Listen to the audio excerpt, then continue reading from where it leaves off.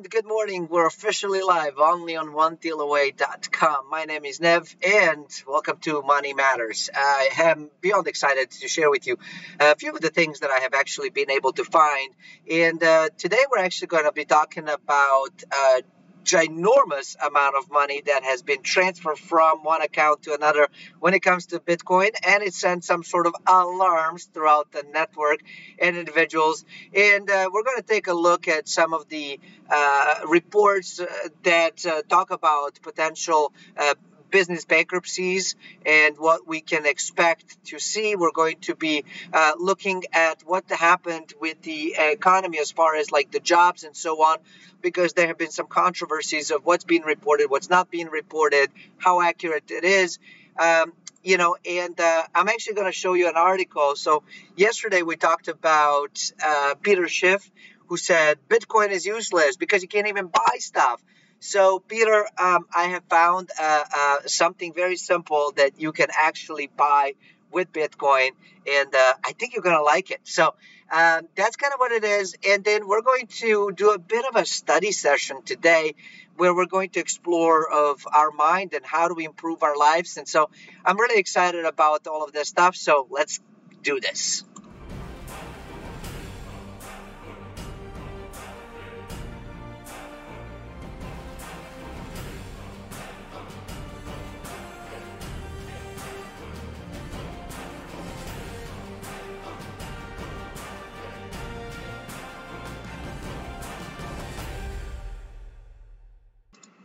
All right, so let's get started and talk about important stuff.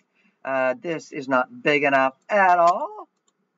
All right, now we can get busy. Now we can talk. Here we go. Now you can actually read this stuff. And in a full disclosure, I didn't have as much time this morning as I thought I would because I uh, I overslept. I slept in, and so typically I get up around I don't know 4:35 a.m. So I have plenty of time to read and prepare and do my thing. But this morning I must have been exhausted, and my body needed it, and so I didn't wake up until like 6:13, and I remember because that's what the clock said. And anyways, but that's okay. This is exciting piece. So we're going to learn a lot of these things together. So I found some very, very cool articles. And one of them is the U.S. business bankruptcies. So it says it skyrockets by 48% in May. So basically, is what they're arguing is saying the absolute failure of the small businesses bailouts is now evident. With the recent explosion of business bankruptcies, the chance of a V-shaped recovery are non-existent, and we need to question what happens next. The mainstream media is hinting already at what to expect as reports of COVID infections are becoming more prevalent. More lockdowns are coming, either at the state or federal level, which means any business that does not receive a bailout is about to be crushed if they have not been already. The last bailout saw around 13% of businesses get money while the rest got nothing. Set aside for Set aside the long-term hyperinflation problem the stimulus will create, even the short-term prospects are grim for the economy. The majority of the uh, 40 million jobs lost during the first lockdown are not coming back. Business bankruptcies are proof of this. But you haven't seen anything yet. In the next couple of months, you will start to hear about new lockdowns, and this will be the final blow to the already damaged U.S. economy.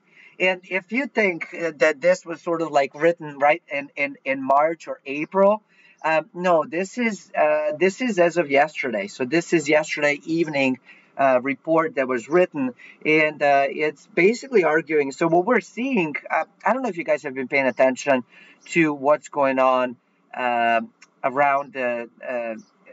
I don't want to call it around the world because that's sort of silly. But I don't know if you've been seeing of as to what's going on and what's been happening, and but as the economies are reopening, they're starting to notice that the number of cases is starting to go back up, which makes sense if you think about it, right? You've had people in their homes and they're not interacting, so of course you can't pass anything to anybody because nobody's seeing anybody. But now people are actually going out and about and seeing people, interacting with people, and next thing you know is, well, things happen, and somebody might be sick, they might pass it on. So we're seeing that happening. I've seen reports from like schools are opening to like never mind, schools are back to closing. We've heard of many different countries that had happened that that second wave is coming back, and it's not like even second wave of what they're talking about on TV of like things coming back in fall and winter of this year, but coming back like as soon as we reopen. So it's definitely going to be something very, very interesting. And as people relax or don't relax, do they wear the mask? Do they not wear masks? So it's very interesting. And so uh, the author Brandon Smith here is arguing that we're going to see more of this stuff coming in, and the government is going to say, we let you out, you got to go back in. That's it. We're closing it. So we'll see what happens, right? I mean, none of us know. But one thing we do know, one thing that I did expect and that I did talk about quite a bit over the last couple of months is the my expectation for the business bankruptcies to start coming in and coming in hard. And it sounds like for some businesses, bankruptcy is not a big deal. Like it's actually a highly profitable time. Hertz comes to mind. Again, it blows my mind that people would actually end up investing and throwing their money at the stock that literally just filed for bankruptcies, is ridden with having all of these obligations as far as the cars and stuff, but nobody's going to travel. So I, I am flabbergasted, but there we are. And we'll see. I could be very much wrong and could be proven wrong, and I don't. My ego is not that big, so I'm okay with being wrong and learning from it, right? So businesses declared, sorry, bankruptcies declared by businesses, not businesses declared by bankruptcies, although that would be fun. Bankruptcies declared by businesses in the US rose nearly 50% in May as the economy continues to feel the sting of the coronavirus pandemic. In May alone, 722 businesses across the country filed for Chapter 11, according to legal services Epic Global. And this is coming from the Wall Street. So that's 50, almost 50%, 48% from May of 2019, right? That's a huge thing, and I would argue again. I'm not a professional. My crystal ball broke years ago, but I would argue that we can expect to see that this 722, potentially becomes 14 or 1500 for June or July. And the reason is that I think some of the folks might have been holding on. Some of the folks might have been, hoping and praying that things are going to work out. And, in month of May, they weren't prepared because you can't, filing for bankruptcy, it's not like calling your brother-in-law and saying hello. Like it doesn't work that way. You actually have to file paper, and it takes a while to do that stuff. So where some of the stuff what we see, I think, are going to be larger companies that were basically preparing to do this since March, right? Like they shut down, they went home, they sat behind a computer and started basically filling out paperwork to file for bankruptcy. And but I think a lot of the smaller companies weren't necessarily thinking to do that, and so they might be preparing paperwork in May or even now in June. And the reason that makes me think that is because not just the pandemic, but now the riots. So if you got decimated financially from the pandemic, and then you had like a little bit of a hope and stuff to come in, and then they went through and like destroyed your company and took all of your inventory and everything else, or set it on fire or whatever. um, it's very easy. It makes it very easy to say, you know what, I'm just going to claim insurance. I'm going to take my money. I'm going to go through the bankruptcy, file it, and I'm out. I'm done. I'm done. I'm going to go and try something new. I'm going to build something different. And I think a lot of that is going to happen. And I think a lot of those individuals are going to move to potentially creating some sort of online business or if they're a bit more savvy, they might become investors in the business, basically saying, "Yeah, I want my money to work. I want my money to make more money, but I don't want to be the one to work." And if you also think about it, vast majority of business owners are actually baby boomers. And if you know anything about baby boomers, is that they're, well, aging, right? I mean, all of us are aging, right? Like, I am a year older this year than I was last year, and will be a year older next year than I am this year. So all of us are aging, right? But what I'm saying is that at, starting and running a business is a very, very challenging thing, mentally, emotionally, physically, financially. And so it requires a lot of commitment. It requires a lot of drive. It requires a lot of things that you have to do and sacrifice and all of these different things. And at some point, you have to be, relatively speaking, young and healthy individual who are very committed to that stuff, because at some point it's very easy to just throw everything away. It's very easy to go back and sit and just watch a movie. I mean, I will tell you, like, and this is not a complaint, but I'm just thinking as we're talking about these things. I go through, I don't know. Last time I saw a movie was probably this past weekend, and I watched. It was a what, like a 2-hour movie, and it took me 4 days to watch it because I don't have 2 hours a day to sit and watch a movie.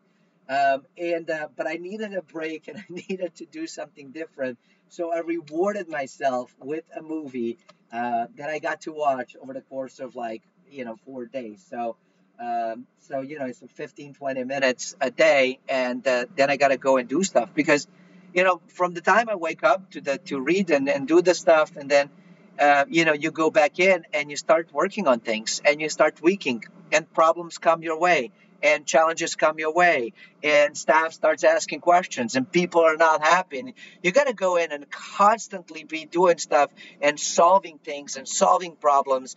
And so it can definitely take a toll. And especially if you're not enjoying what you're doing, then it's super easy to quit.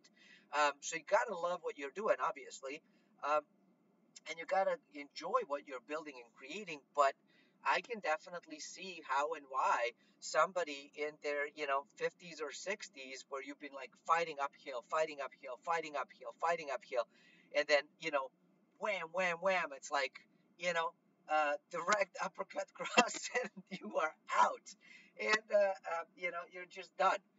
So I could see why that would happen. So, but they're basically saying that we've seen this rise, and they're saying since March and the onset of pandemic, the U.S. economy has taken a nosedive, shedding over 40 million jobs, ballooning the country's unemployment rate. Well, we already knew that, right?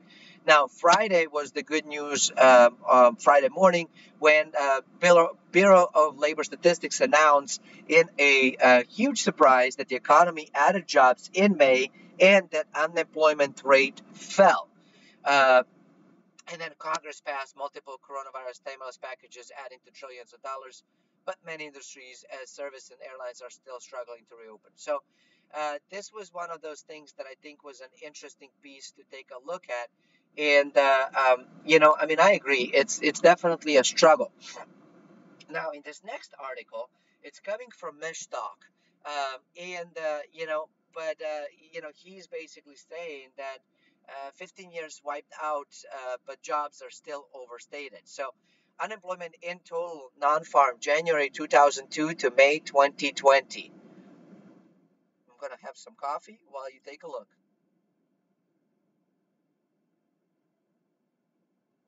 All right.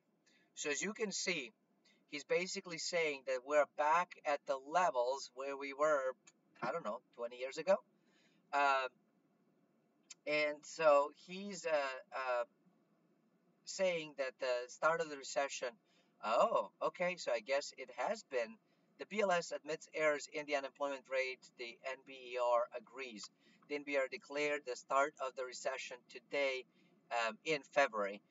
One of the reasons was a downturn in employment. The economy peaked, entered recession in February 2020. So I guess we are officially starting to call it now. My gosh. Do you see what I mean? Like they can't call it when it's happening. And so if you're relying on people to tell you, or you're relying on the leadership to say, hey, we're in recession, you are like 4 to 6 months behind, if not even longer. So you can't rely on those things to start behaving differently or planning for it. Uh, so what he's saying is that the economy peaked, enter recession in February 2020. So month of the peak. In determining the date of the monthly peak, the committee considered a number of indicators of employment and production. They normally view the payroll employment measures, which is based on large survey of employers, as the most reliable comprehensive estimate of employment. Okay, so they look at employment. All right, we got that piece. They are saying that the series reached a clear peak in February. Uh, everything peaked in February. Everything peaked in February, and then it went down. Individuals who are paid but not working are counted as employed, right? That doesn't make sense, right? Who are paid but not working are counted as employed. I guess it makes sense, even though they're not in fact working or producing. So so I guess the from the financial perspective, it kind of makes sense of why you would count them as working, quote unquote, and you wouldn't count them in the unemployment numbers. But if you look at it from the productivity, uh, their output is zero, right? I mean, their output is zero. Workers on paid furloughs who became, hold on, you can't see it, who became more numerous during the pandemic, thus resulted in an overcount of people working in recent months. So this is the part where saying like BLS, like it's not quite correct, and that's the part that I was arguing for a while. So according to the committee, also considered the employment measure from the Bureau of Labor Statistics household survey, which excludes individuals who are paid but on furlough, right? Okay, we already know that. And so they understate the collapse of employment during the second half of March, as indicated by unprecedented level of new claims for unemployment insurance. The committee concluded that both employment series were thus consistent with a business cycle peak in February. So NBER confirms what I said last Friday. In surprise, the BLS admits another phony job report. Um, I don't know that it's phony, y'all. I just think it's not 100% accurate. And I don't think they do it to mess around with anybody. I just think it's, like, I, it's I could see it being challenging for them to count, right? And to come up with very specific rules of like, well, if somebody's working but not paid, are they unemployed or employed? But if consequently, if they're paid but not working, do you count them? Do you not? So those are some of the things that I think are very important for us as a whole, as a group, to understand and agree to, almost like a protocol, if you would, that we say, okay, these are the rules, right? If people are getting paid, whether they work or not, they're considered employed, done, right? If people are, it doesn't matter if they're working or not, but they're not getting paid, they're not considered employed. So I think we need to have some better understanding of what's going on and what we can expect, right? So they're basically investigating why misclassification error continues to occur. They're taking steps to address it, and so, and again, here you go. Mish, just like me, is saying they're not doing this on purpose. Like it's just, challenge to come up with all of those things. And what they're saying is that even though they were saying on Friday that the unemployment numbers have like dropped down and stuff, they're basically saying that it wasn't 100% accurate, and that the number they reported, because of the changes of how they should have done it, but they didn't, the unemployment number would have been about 3% higher. So, so instead of that 15, 16%, it's closer to 20%. Again, I've been saying that we're 20 and above 20% for a while, and I'm sticking to my sort of point of view. But again, so here is the lead chart is from BLS. They use the word employment, although they are really referring to non-farm jobs. Employment is worse. So there you go. This is the level the employment level, but they're saying the employment level, and Mish is basically saying that they use the word employment, although they're really referring to non-farm jobs. Employment is worse. Despite way better than expected bounce in employment, in which the unemployment rate is admittedly several percentage points too high, the actual employment level is less than it was in January of 2003. So, he's looking at this stuff and saying, hey, this is where we were in May 2020. This is where we are in January 2003. And, we'll see kind of where it goes. Consumer credit declines an amazing 68.7 billion. Uh, so, yeah, yeah, uh, that's amazing. So revolving credit fell an annualized almost 65%. Clearly, consumers have a lot more rebalancing to do. Equally clearly, the Fed wants to prevent just that 68.7 billion is an unprecedented decline. But what's coming or doesn't is more important. So decline in mortgage forbearance plans, but payments drop too. The good news is decline mortgage forbearance plans. The bad news is payments drop as well. So yeah, that's not necessarily good. So number of people needing to go into forbearance is good, but the number of people actually, being able to pay is not so good. And to be honest with you, I've expected that stuff to happen, right? Like we talked about that not everybody who enters the forbearance is going to be able to get out.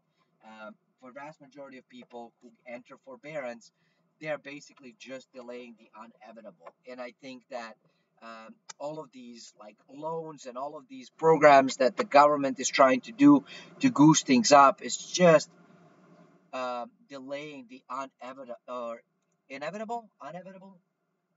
inevitable, inevitable. There we go. I'm certain that is my final answer. So it's definitely interesting, right, to sort of pay attention to. They're saying a rebound is underway, but realistically, where is it going? Percentage-wise, the rebound may look good, but it will take years to just get back to the economy where it was before COVID-19 hit. So not as exciting of the news coming from Mish, right? But I think it is important for us to be able to learn and consider as to what's going on. Okay, so that's sort of where where I think we need to kind of consider and to go.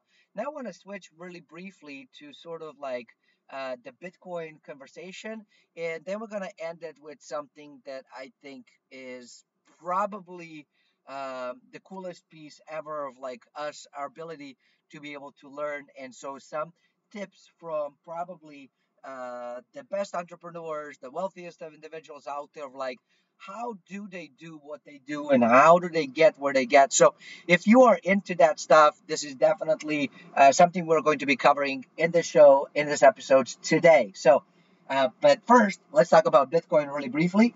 So, Peter, this one is for you. Coca-Cola and Mattel vending machines accept Bitcoin via CentraPay. So, remember yesterday I talked about how Peter Schiff was saying Bitcoin is stupid. You can't even buy anything with it. And, it turns out, I don't even know if you can see this. I might have to zoom in for a bit. There we go. This is much better. So it turns out that in Australia, very different and way different location too. New Zealand and Australia uh, have this new smart wallet thingy that allows you to buy Coke with Bitcoin or any cryptocurrency sounds like as well. So Auckland, New Zealand, June 9th, which is basically today, they're just like super ahead of us come time zone wise. Uh, so CentraPay, the digital asset in integrator, has signed agreements with Coca-Cola and Mattel in Australia and New Zealand, and they will use the cryptocurrency to pay for items. Coca-Cola model is the largest bottler and distributor in Asia Pacific, supporting 140 brands and 270 million consumers. Consumers can use their Silo Smart Wallet at any of the Coca-Cola's 2,000 plus vending machines with a QR code payment sticker. So it's this is exciting piece, and I'm actually gonna play this for you so you can see this silly video. And I'll zoom it in. She's basically saying like, how do you do it? So in case you're curious as to how they do it, there you go. She's gonna go in, open her app, unlock the wallet, select what she wants to buy, scan it, and boom, done. Welcome to 2020, y'all. Welcome to 2020. And as you can see, it's done. It's simple. It's done. And there you go. That's kind of the exciting piece that I wanted to share with you. So if Peter says it doesn't really work, well, clearly, either you don't know how to work it or you're not paying attention, my friend. So okay, another news that is incredibly important, I think, for the fans of the crypto community or those just sort of curious and learning is the news that broke out that says Bitcoin whale moves entire wallet in 194 million transaction, right? So in brief, there was a wallet and whale is for audience who's not as familiar with cryptos and stuff, is basically a person that has like a lot of bitcoins, and so they call him a whale. And I don't know if you knew this, so if you did, let me know in the chat or in the comments and be like, Don, Ev, because I do live under a rock most of the time, and I do understand that sometimes I have this like, this is brilliant, and everybody looks at me and says, Nev, this has been existing for years, my friend. Welcome to whatever. So, anyways, one of the largest Bitcoin wallets has moved its entire wallet in a single 20,000 Bitcoin transaction. The transaction triggered alerts due to its massive size. Okay. Now here he talks a little bit about the transaction cost and stuff, and how it's actually it's been pretty fine since the halving had actually been on decline, and they're looking at sort of what happened within it, and the balance in BTCs and then in US dollars. And then according to BitInfo charts, the Bitcoin address has been continually accumulating Bitcoin from late 2018 until early March of this year. The last inflow was on March 9th, 2020, just before Black Thursday. Until today, the wallet had no outgoing transactions, and then, well, and then it did, and it moved everything. Now, one of the other things that they're putting into this report that I think it's very interesting is that the institutional sentiment rises. The cryptosphere has also seen a rise in institutional sentiment in 2020. Grayscale, a leading digital asset investment company, has been adding more Bitcoin to its Bitcoin trust than are now mined. Grayscale recent influx of new money is evidence that the institutional sentiment surrounding Bitcoin and currency is changing. And they're basically saying that we've mined 6,800, but Grayscale bought well over 9,500. And for me, this is incredibly bullish, because if you think about it, if Grayscale is the only one and doing that, that means they're accumulating at a ridiculous rate.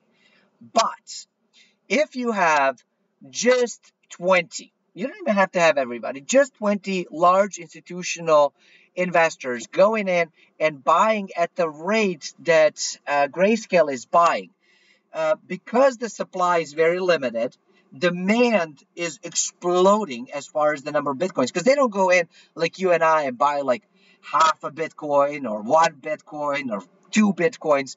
They go and buy 9,500 Bitcoins, right? 10,000 Bitcoins. Like, that's the level at what they buy. So if you think about it, of how that is shifting and how that is changing, and what it has potential to do, when people say, I can see Bitcoin going, to 100,000 or 400,000 or a million, I think they might be underestimating it, because I think you would be shocked at the peak when people start jumping in. And it's one of those things that Raul Paul of Real Vision talks about it as well, where he says, it's a FOMO thing. And I want to say it was him.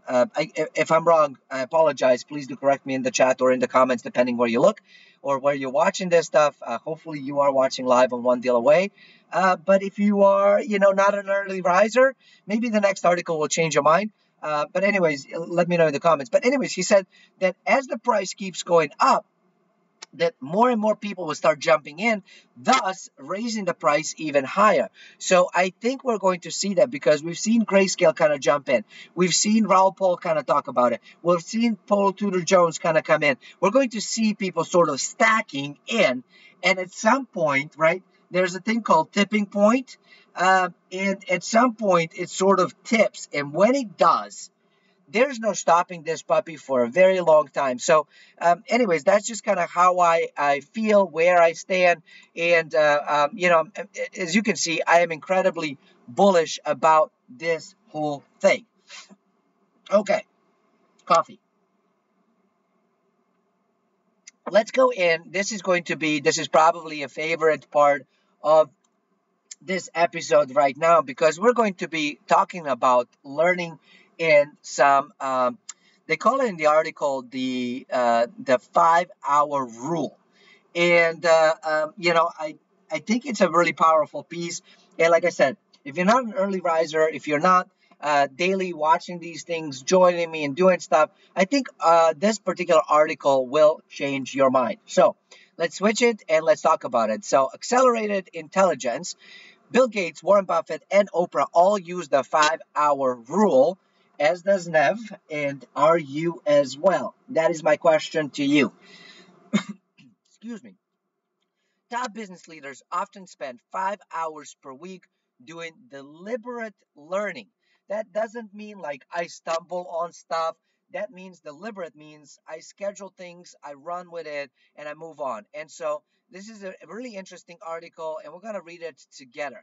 So basically, it's arguing and saying, which I agree, is that if you're looking for a way to improve your life, you absolutely need to start learning on daily basis. This is not sort of, eh, I read a book when I was in college and I am done. I will tell you all, when I finished the undergrad, when I finished my bachelor's, I rushed through that bachelor's so hard. I think I finished my 4 year degree in 2 years and 7, 8 months, something like that. So like in under 3 years, I finished my bachelor's degree. Not because I'm super intelligent, it's because I couldn't afford to be there for 4 years. So I had to cram. So my college years are a giant blur. I don't remember very many things other than the fact that I took a lot of classes and I worked my behind off. Um, and then after that, for a couple of years, I was like, I'm done. I don't want to do anything. All I did was play video games and watch TV. Then my girlfriend at the time was basically calling me out saying, you said something about getting your MBA and stuff. And I was like, me and my big mouth, why did I have to say something? So thanks to her, and I am forever indebted to her for pushing me, I enrolled into an MBA and obtained the MBA. Now, when I finished that, and I was like, nope, not reading anything ever again. And, and I didn't for a while. I mean, I would read an occasional fiction or whatever, or, mostly it was sort of movies and going out and playing video games and that kind of stuff. And, and then I lost all of my money in 2008. And I think you all know my story already, because I wasn't reading and I wasn't studying, and I thought that what I had received in school, what I had received in college, was everything that I needed to receive. And that's simply not accurate. Maybe that worked 40 years ago, maybe even worked 20 years ago. It doesn't work today. Things are moving consistently, changing and shifting, and you got to keep upgrading the hardware and the software if you are to continue to compete. And, that 2008, losing all of my money, getting myself deeply in debt, like struggling, super, super struggling financially, was the best education in the world because it set me down the path of becoming a learner, deliberate lifelong learner. I started acquiring books. I started reading books because it's not just getting a book. You got to read the darn thing as well, right? And you got to read it all the way till the end. And you got to study it. And it's not just sort of read. Like, I study books. I underline. I highlight. Well, I don't highlight. I don't know why I keep saying I highlight. I really don't. I use a pencil in my, I don't know. It's something about, there's like this rule in my head that it's only pencil is allowed.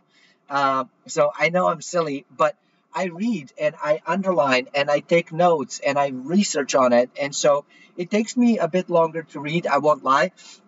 So I'm not as fast of a reader as some of these folks. But anyways, so let's take a look. So basically, the author of the article is saying, I've explored the personal history of many widely admired business leaders to understand how they apply the principles of deliberate practice. Set aside at least an hour a day or 5 hours a week over their entire career for activities that could be classified as deliberate practice of learning, the 5 hour rule. And what that reminds you of, right? Now, we do something a little bit different than Money Matters here. We do what? A 7 hour rule. Every morning, we show up here, right? At 7 a.m., only on onedealaway.com. Every morning at 7 a.m., we show up and we learn together. We read the articles, we consider what this means, we discuss of what's happening. That is learning. That is very deliberate, and there's a reason why I do it early in the morning because, by the time the day sort of progresses and stuff, you miss the opportunities, and your brain is not as sharp. Uh, Quite some time ago, I've learned that some of the best individuals or the most successful, I don't know if they're best, but most successful individuals on the planet, they get up early and the first thing they do is they actually do things for themselves, like read, learn, reflect, work out. So they got to do those things. So that's the reason why we do this super early every single morning here, so that you finish it in an hour, you can move on, and you're that much smarter. And we sort of level up on it. And so, in one day, it doesn't feel like it's a whole lot because it's just 1 hour. Neither does in 1 week. Neither does in 1 month. But give me a year, 5 years, 10 years, good luck for the crowd keeping up with you or I, right? So, anyways, how the best leaders follow the 5 hour rule? Into three buckets: reading, reflection, and experimentation. So, read. And here we go. Let's look at what people do. Buffett spends 5 to 6 hours per day reading. Bill Gates reads 50 books a year. Mark Zuckerberg reads at least one book every 2 weeks. Elon Musk apparently grew up reading 2 books a day. Mark Cuban reads more than 3 hours every day. Arthur Blank, co-founder of Home Depot, reads 2 hours a day. Entrepreneur David Rubenstein reads 6 books a week. Dan Gilbert, owner of Cleveland Cavaliers, reads 1 to 2 hours a day. So they read, they study. We are reading and studying here. It's not a book necessarily, but we're reading and studying here. Buffett reads, when he reads the newspapers and corporate reports, right?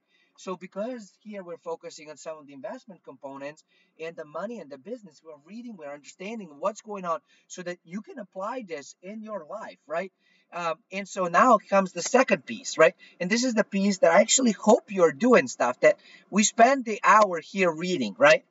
Then, hopefully, throughout the day, based off of what we learn, what we read, that you'll spend a little bit of time reflecting of what does this mean to me?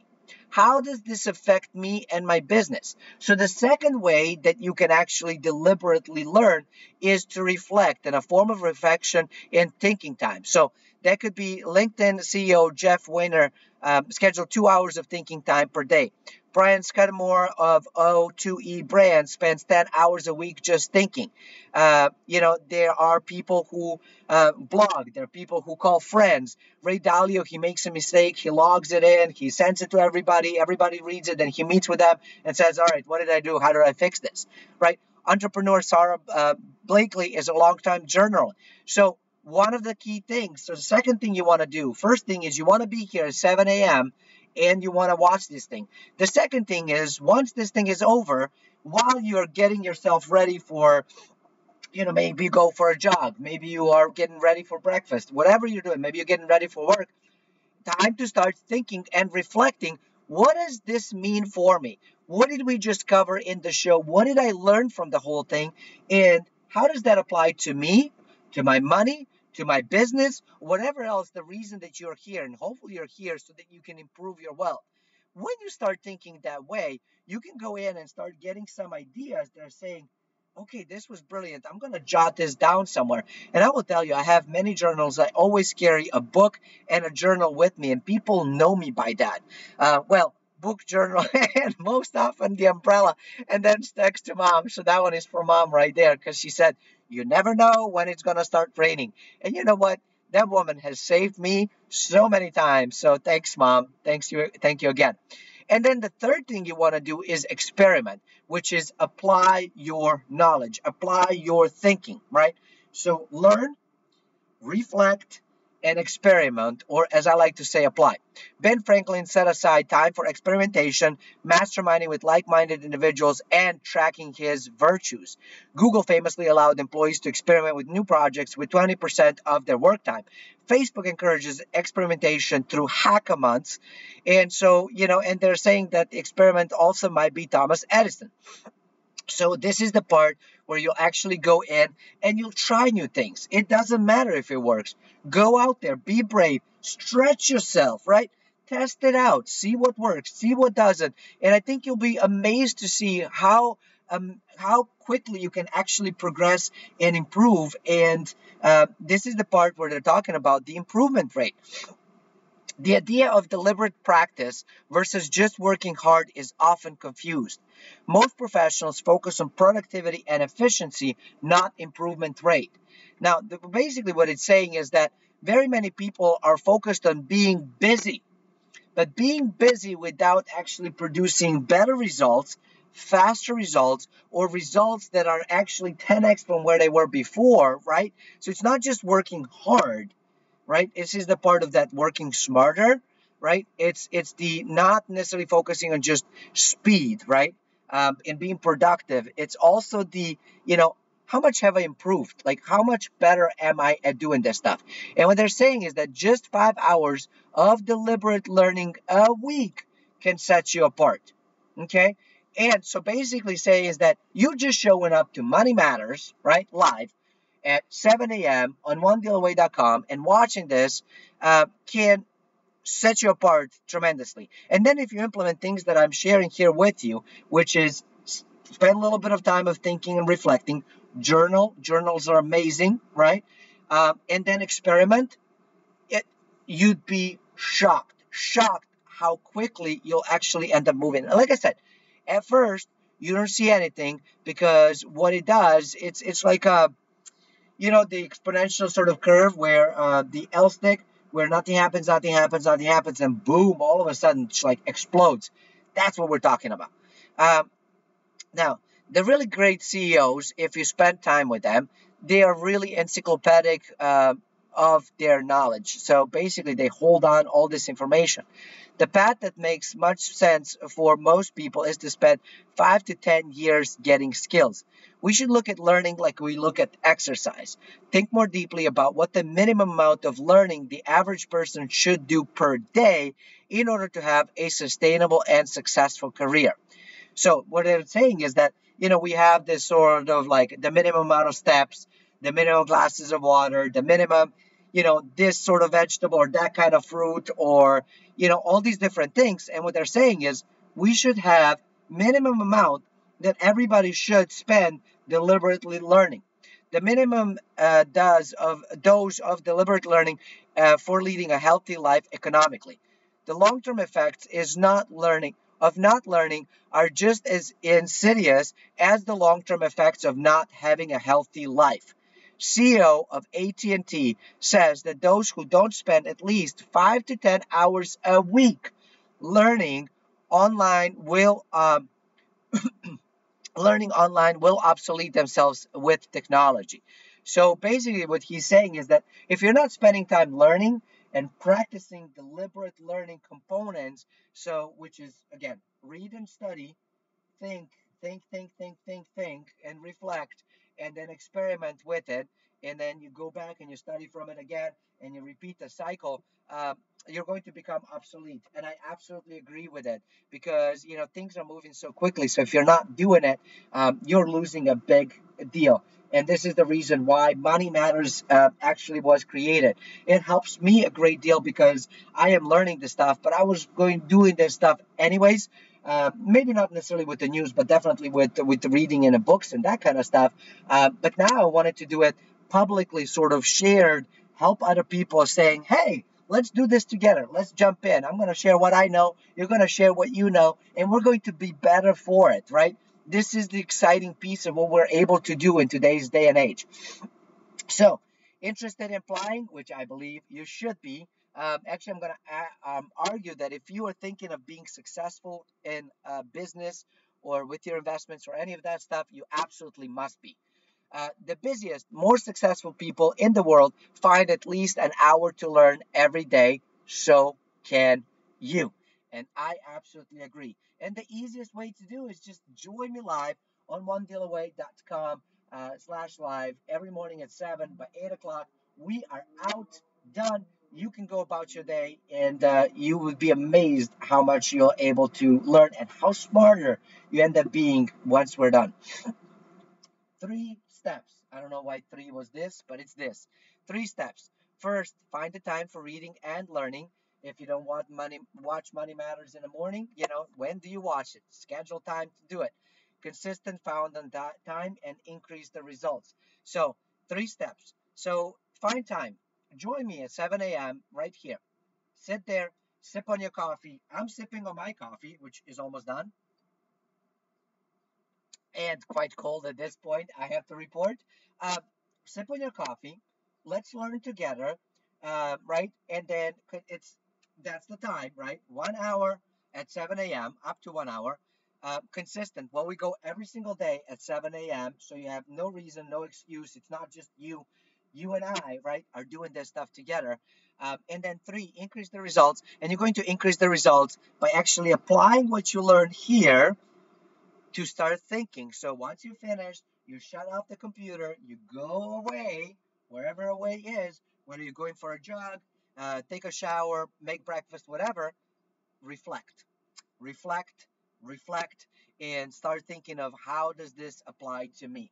So there you have it. This is today's show. Hopefully you have enjoyed it. I really do hope that if you're missing today, that you will join me tomorrow live. And if you're watching this on YouTube and you like this video, do share it, do subscribe. Feel free to leave me comments.